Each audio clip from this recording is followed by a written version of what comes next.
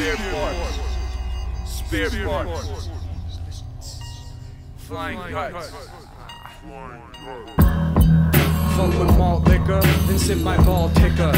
Extra 9 sicker, slimy chickadees, martini hiccup. I vodka burp, proper for sure. Who got the lobster hors d'oeuvres? Boxguts. You fucks with malt liquor, sipping on Schlitz to piss quicker. Alright, chickadees, nice like innocent diesel tree bird. Certain to keep the dick off. Sure. Spare parts. Proper herb, got them spared hearts concocted in dessert. Spare parts. Spare parts. Spare parts.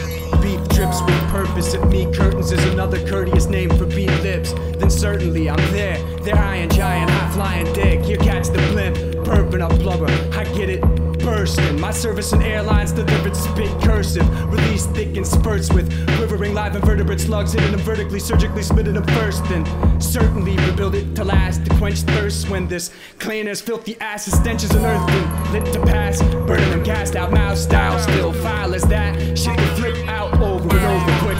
Wretched and stern, splashing out, twisted the slick, leopard ledger returns, catching a feline assassin and then, well, smashing for sure. See kids, usually everything's just mashed in, but in this particular incident, the cinema really went into meticulous action, then blurred when my double-edged hedging blades into her supple ass and it penetrated to the entire cast. Had to be whiplash, slit, braided, and bent back out with the snip and swiveling slash. Pick hitting now, classily clipping, then splitted and ripping the bitch in half. Wow.